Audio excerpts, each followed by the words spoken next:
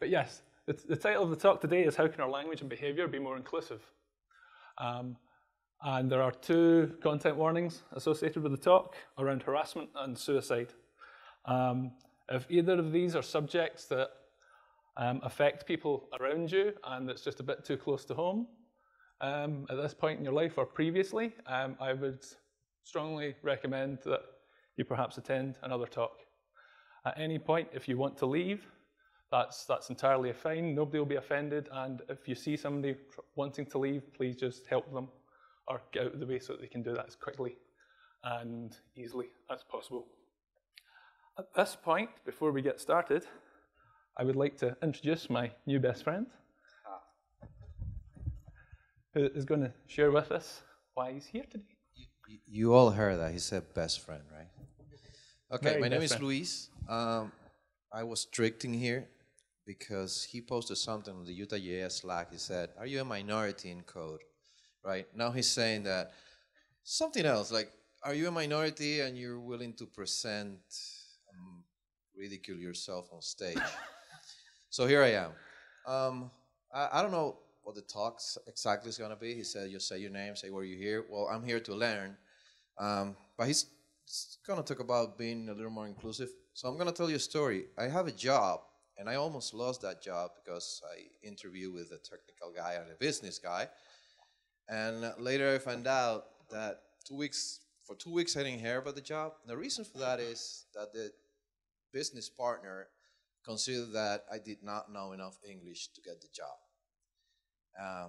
So they went through a lot of candidates, and eventually it came down to a coding challenge, and that's why I got the job, and I've been there for 2 years now, almost. So there is some of it in the industry. Hopefully we're going to hear about that here.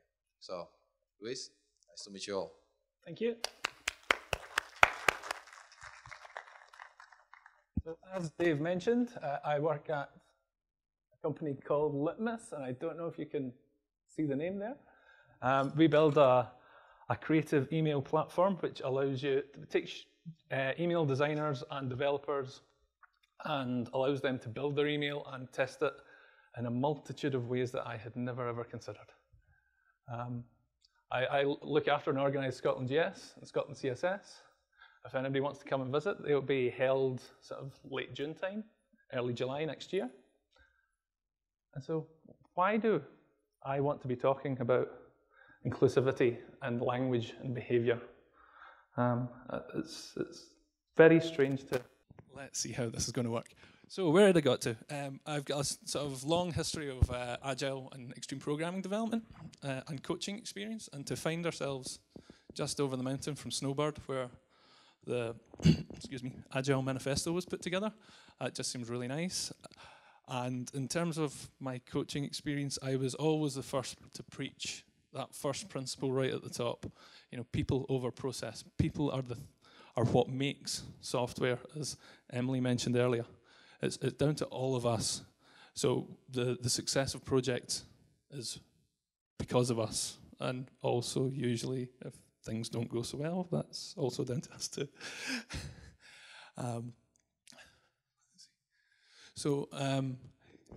This sort of, after been developing for about 15 years at this point and having run the conferences for about 3 years, this lady, Lena Reinhardt, gave a talk at the conference, and this opened my eyes in terms of how other people are treated within the industry, and then how can we go about being more open and inclusive for people from underrepresented groups. And I suppose at this point, from then forward, I started learning a lot about this word privilege. And prior to that, my sort of experience of that outside dictionary definition was seeing people being very irate on Twitter, complaining about white male privilege. And a lot of the time I was sort of taking this a bit to heart and thinking, but I've never met you, and why are you complaining about something I have no say in or have had nothing to do with?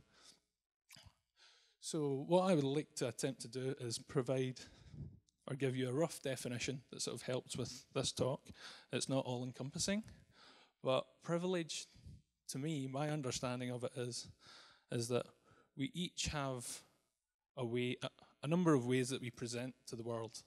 So if you think of your ethnicity, your gender, your sexuality, your faith, are you able-bodied? So all of these things are a big part of your privilege. But the other part of it is what society may grant or take away from you given those facets and attributes that you have. For example, as a white male developer, I presumably could do something rather horrible, and I'm quite confident I could still get another job in a couple of months' time. That's not the situation for everybody in this industry. As Lewis already explained his experience. So this talk is not so much geared towards the what you can do, although there is an aspect of that. It's more about why. Why should we be doing this? And it's very much about trying to put all of you into other people's shoes and try and gain an insight into their perspective and the various situations that they can find themselves in very regularly. So just to sort of set some context, again, we're all different, we're all individuals, we're all unique, but the kind of situations that people find themselves in and find themselves discriminated against to an extent, be that deliberate or some form of unconscious bias,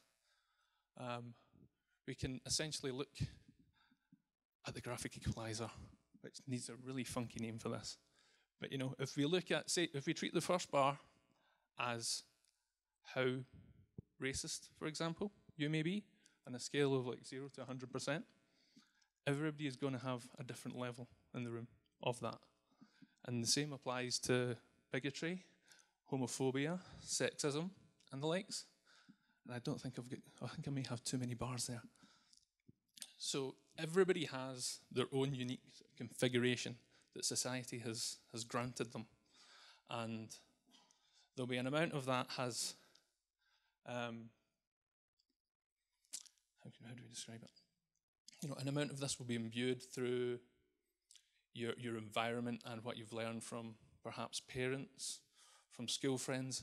If you have and your understanding may not have progressed beyond that with people of certain backgrounds because your assumptions and your understanding has never been challenged by never having any experience to just be with these people, and you find that all of a sudden, actually, they're just like me. So, what is it that excludes people? We've got about 5 examples here. It's by no means exhaustive, and I should also throw in that I am by no means an expert.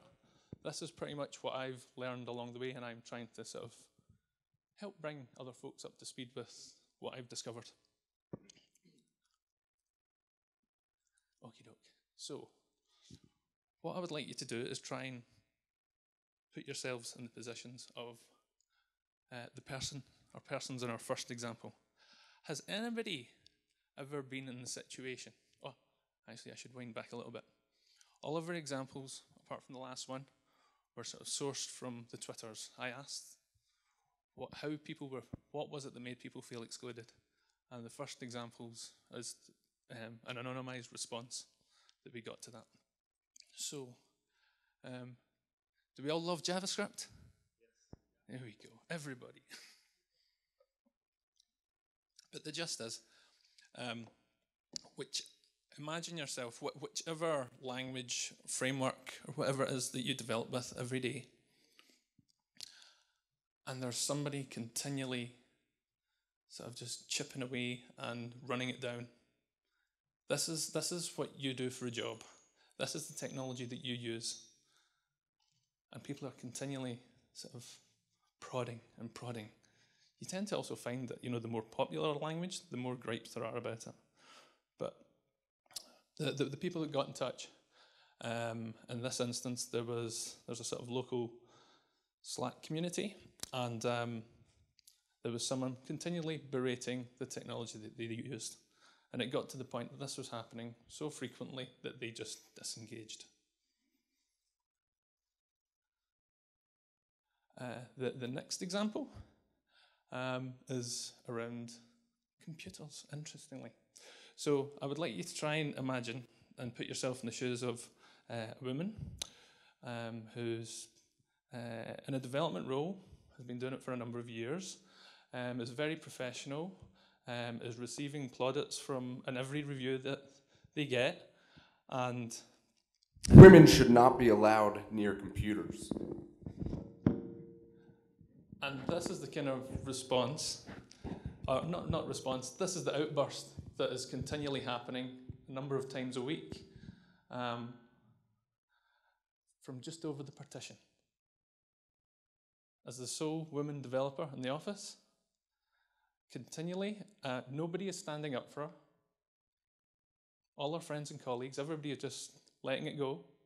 She raises it with her superiors. We'll handle it, we'll handle it. There is no sort of change in behaviour. And given the intimidating outburst from Brian, thank you, Brian, you know, this isn't someone that you're going to try and approach to resolve the issue, you know, given how angry and annoyed they seem to be. But everybody's still very, very happy with your work. It doesn't make sense, but nobody's standing up for you. So this continually chips away at your self-worth and your value in your contribution. You know, Emily was talking again about imposter syndrome earlier, you know, so this is going to eat into the negative thoughts.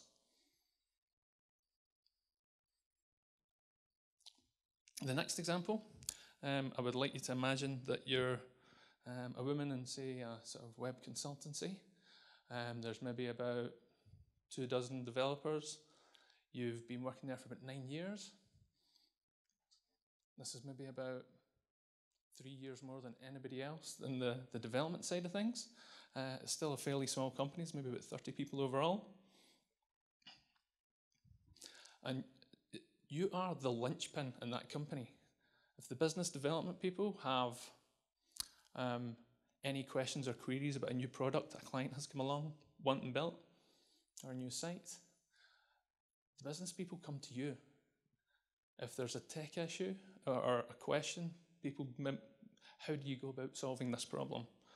This code base we built a number of years ago. We've got to do some more work on it. How did you solve such and such? You are the person that they come to.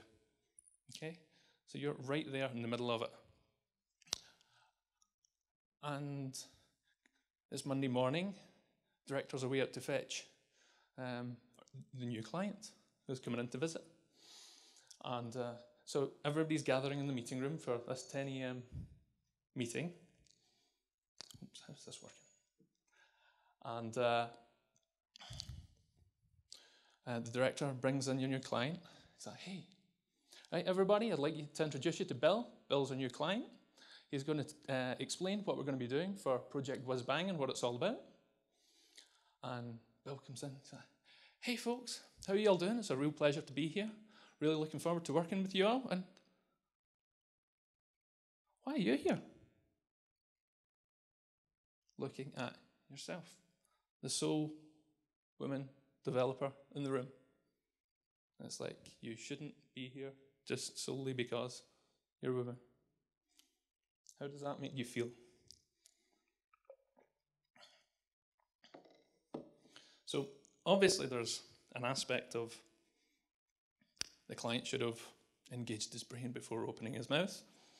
But I quite like how April Wenzel, I would encourage everybody to follow April, who said, if you're about to say, you don't look like someone who would consider rejecting the stereotype and keeping an open mind. Okay. Again, this is something that's going to be chipping away at somebody's self-worth, value, and confidence. Boot camp, our next example. a number of people are coming through boot camps these days. They've become very, very popular. In this instance, women has just decided to change career and get into boot camp. A couple of weeks in, really having a good time, really enjoying learning lots of new stuff. As you've now went in and sat in a lab, you've got some work to be getting on with. There's yourself and a number of classmates. And 5 young men walk into the room. They're a bit noisy, they're a bit boisterous. They open their laptops, it gets rowdier. There's things start getting, the language starts getting somewhat inappropriate. They're pretty much discussing quite loudly, can you send me over that photo? Can you send me that one? And then, continue to go into great detail about what they would like to do to the semi-naked and naked women in pictures that they're sharing. I think it took a tremendous amount of courage at this point for her to go up and approach those 5 people, because it must have been quite intimidating at the time, and explain to them, to even have to explain to them, that this is a professional environment, we're all here to learn, and really this is completely inappropriate. The response was, it's just a joke. I would like you to sort of note this one down, sort of mentally. This, I have come to understand, this is pretty much the cover your ass statement. You know you've upset someone, and it's, how do I sort of quickly whitewash everything out and run away? How can I cover my tracks as quickly and easily as possible? And since having that realization, there was an incident at home. Incident sounds a bit strong, but this is what I said. And as soon as I said it, I realized that I don't understand why my partner Karen is upset, but I know it's something that I've done, and so I need to then set about working out what is it that's in particular is it that's upset her, and why have I instigated that? So in this situation, and we've actually got another number of examples around boundaries.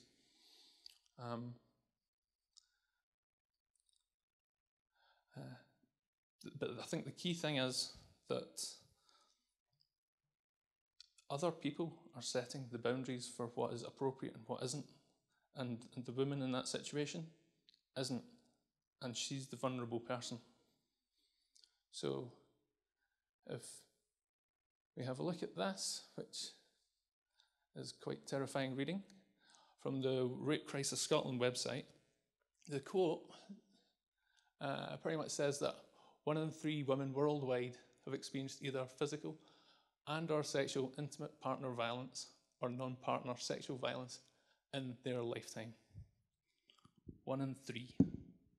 So now, come back to that scenario, and even for people that are here today, this must be a terrifying situation, because all the other men in the room, or all the men in the room, are the people who are setting their own individual boundary and not telling you, and you don't know what it is. I think that must be a terrifying situation to be in. Our last example, this will take a while, again, just to highlight, this is going to dip into a large part of an example around suicide. So again, if you would like to duck out, that's absolutely fine. So at this point, could everybody stand up, please? So while you're doing that, I'll quickly explain a little bit about mental health. This is something that's a very sort of taboo subject in the UK. And mental health is very much like physical health. And there's times when we have good physical health, we have poor physical health, then we're ill, and that's the time that we need to go to the doctor. Mental health is exactly the same. We have good mental health, poor mental health, and when we're ill, we need to go to the doctor. So to sort of demonstrate the scale of the issue in society of mental illness, I would ask you to sit down if you know anyone who suffers from depression. Could you sit down if you know anyone who self-harms? If you know anyone who suffers from panic attacks? Do you know anyone who has bipolar disorder? Do you know anyone who has attempted suicide? I think at this point we'll give up. But thank you very much. We have one person left standing. And we were very deliberate about saying, do you know anyone with, so that we're not explicitly outing anyone in particular. So given our context and we see how big a problem this is, yes, I'm trying to raise awareness around this next example. So let's see, this is the uncomfortable part. So to explain a little bit about suicide, I believe the number was 86% of people who attempt suicide, their goal, and this seems really sort of strange phrase, is not to die. Their goal is to get themselves out of a situation that they're in, and it's just incredibly desperate, and they just want to escape from it, and this is the only way out. So something maybe to bear in mind if you find it, you've got a friend or colleague who is in an incredibly sort of depressed and down state. If all of a sudden you find that they have changed their behaviour and they're all of a sudden quite a lot more upbeat, their outlook and perception has changed quite dramatically to the positive. This could very well be because they have decided what they are going to do. They're getting things in order and they know how they are going to escape their situation. Something else about this is that in the UK, pretty much of every 5 people that attempt suicide, 4 are male, which is also a quite scary statistic. And this is put down to us not being very good at expressing ourselves and explaining our feelings and resolving issues. So at this point, I would like you to try and think of a horrible situation that would take you to the lowest point in your life. Is that something related to your children, maybe not being able to see them, maybe not being able to afford them or home them, or something else to do with your family? I'll leave that up to you. Okay. And then give a little bit of consideration to what it is, how would you go about performing this act?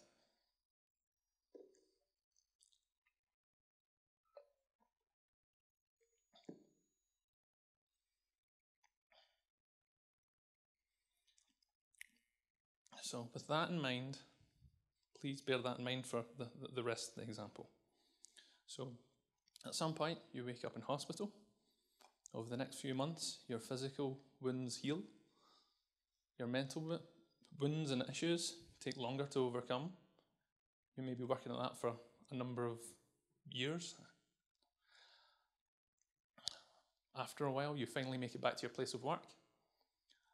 Maybe part-time, building it up slowly but surely.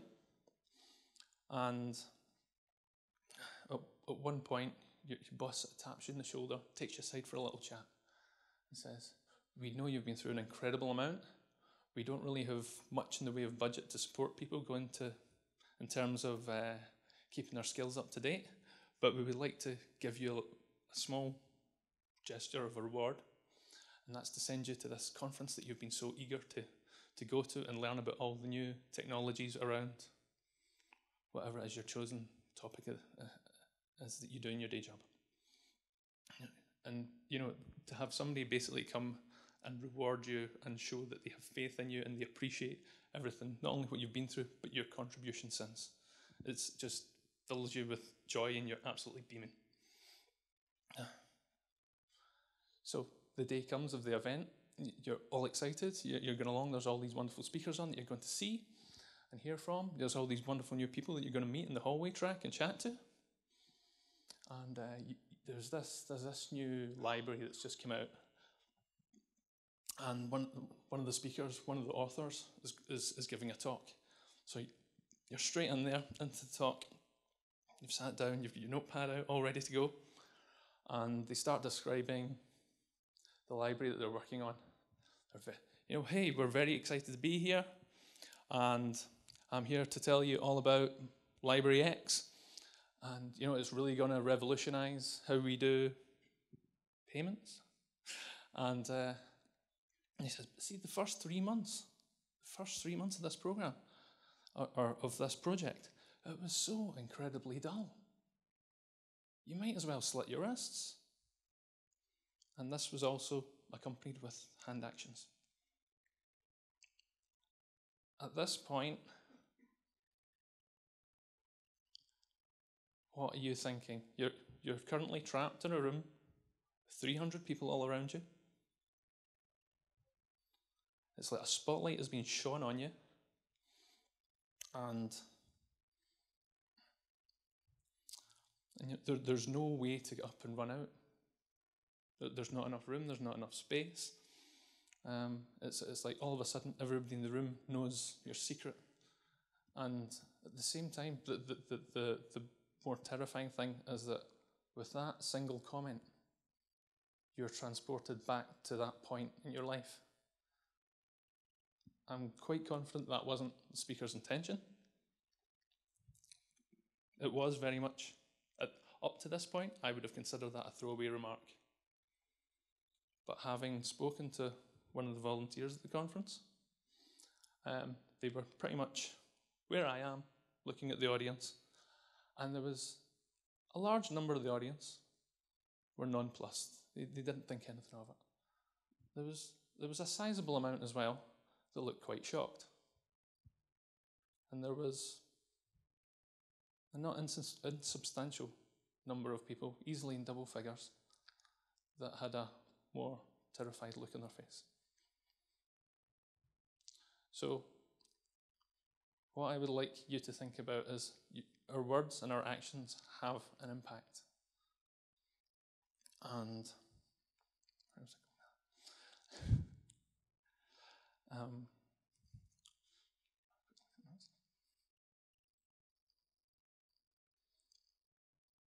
So our words and our actions can have an impact.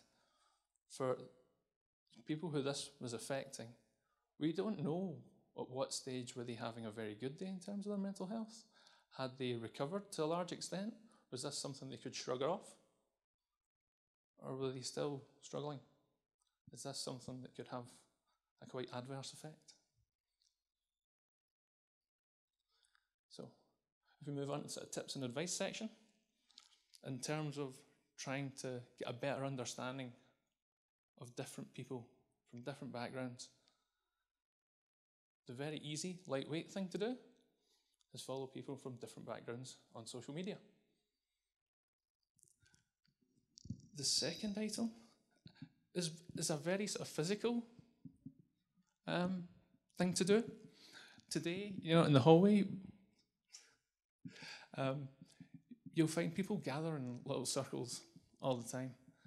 And for somebody else who doesn't know anybody, that could be quite intimidating. As somebody maybe coming along for the first time, that group there, that looks like they're all work colleagues. That group there, they all look like they're friends. I don't know anybody. I'm a bit of an outsider. What have I got to contribute there? The imposter syndrome again. So if you're the person in that circle, just do that. And all of a sudden there's space at either side of you for people to join. It's so simple. But then are people going to be brave enough to come up and join? So if somebody does, what I would suggest is introduce yourself, because somebody's going to come along. They're not going to know what the subject matter is. They don't know anybody. If you introduce yourself, they introduce themselves. And something else that would be really good is if you give them a quick catch-up on what the actual subject matter of the discussion is. It just seems really simple, but it's going to bring that person in and they can start contributing. At the same time, if somebody's maybe hanging about the edges and sort of on their own, invite them in. They might not be comfortable to, in which case that's fine if they need their own space. And again, introduce yourself, give them a quick catch up. And the third example, quick reminder, is to call out inappropriate language and behaviour. So imagine you're in that group and someone says something inappropriate or derogatory. You could approach it in a way of pointing it out to them there and then in front of the group. Depending on the personalities involved, I can see that potentially going quite astray. So what I would suggest doing is that if you were to approach someone or call it out right there and then, the other person's going to get defensive, and that's because you've publicly shamed them. And then they'll get agitated and defensive and angry, and then they'll be shouting back at you, and then you will get defensive and agitated and angry and start shouting back at them. And you can see that this doesn't really progress. Nobody learns anything from it. So what I would suggest is when discussion moves on, sort of approach them and say, hey, can you give me a hand with something? Or can we go for a chat? And when we're away from the group, ideally, explain to them, here, this is what you said. This is why it's derogatory, inappropriate, sexist, racist, whatever. And ideally, bring them round and they'll understand the point you're making and why their behaviour was inappropriate.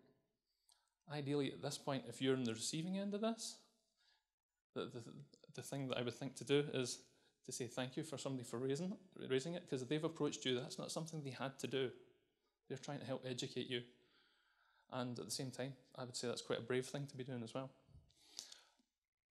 And then there's the group in which you said or did whatever you did.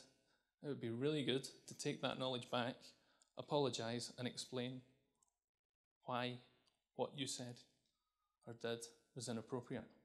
And that's helping share the knowledge around as well. At the same time, you might not be in a position to, but when you're having that discussion, you might not be able to sort of understand the point that the person's making. You know, it's like, thanks for trying to explain this, but I'm not quite getting it. That seems reasonable enough. Is there, maybe ask, is there another way you can explain this? Oh, I gave the slide beforehand. So, to backtrack a little bit, the BBC at home, who you may have heard of, I kind of view it as, my feelings are that it seems like a very sort of stuffy, sort of curmudgeoned, sort of industry, government-funded body. And they have given Jodie Whittaker, an actress, basically the lead role as playing an alien, Doctor Who, and basically she's now the first female actress to play Doctor Who. And this, for a stuffy company like the BBC, seems a very forward-thinking and big change in attitudes for them. So I would like to suggest that, given the examples and scenarios that we've been talking about, the throwaway remark about suicide, a lot of people tend to feel that this is my language and I shouldn't have to change it for anybody, or it's too hard to change. If the BBC can take a step forward like this, I would suggest that you can change some of the phrases that you use. This is a photograph from Sao Paulo Airport. The airline industry, I'm sure they're advancing in many ways, but their offering still is very much take you from A and drop you at B. All going well. Nothing much is advanced. And, again, these people seem to be placing a lot of value in diversity. I think we should too. So the main aspect of what I'm trying to do today is give you a level of awareness as to when should you be listening to other people and trying to understand their issues and how all of us myself included, we can be impacting them with our language and behaviour. And how can we then go about improving by being introspective and looking to find out how and why we manage to upset people. So today I would like to come to just about the close and ask you as an individual, how can your language and behaviour be more inclusive? So I'd like you to take that away and think about that today. And just before closing, I would like to make a little announcement about a project that I've been working on. Part of our sort of diversity outreach at ScotlandJS and CSS last year, we ran a number of diversity call for proposal workshops to help people from underrepresented groups and encourage them to apply to speak, which was incredibly successful in terms of encouraging people to submit tasks. And so this worked very well for us. So could this not work for other events, other technology communities? And Peter had this idea of, let's make it a global event, a single day, February the 3rd, February 3rd, 2018. It will be open to people from all tech communities, even if they don't want to speak about a technology subject. Everybody's welcome to come along. And we launched on Thursday. At that point, we have a workshop in Edinburgh lined up, one in Glasgow, Sheffield, Bath, London, Dublin, Atlanta, New York, Boston, Los Angeles, San Francisco, San Diego, Singapore came online on Friday, Sydney. Let's see, and what else? We've got a remote version. We have ones in the works, workshops in the works for Berlin, Oslo, Montevideo, Brussels, Reykjavik. This morning, we've got Bangalore and Zurich appeared out of nowhere. It's awesome. So this is happening on February the 3rd. If anyone would like to put on a workshop in their city, they're very welcome. We will supply all the materials. We'll leave you to do as little as possible to make this happen in your area. Should we have one in Salt Lake City or wherever your hometown is? If this is something you would like to find out more about, please just come and grab me afterwards. We can have a chat. If there's anything about the rest of my talk earlier, given it's all quite sensitive, I would suggest grabbing me afterwards for a chat if there's anything that you would like to ask about or speak about. Thank you very much for your time and attention, folks.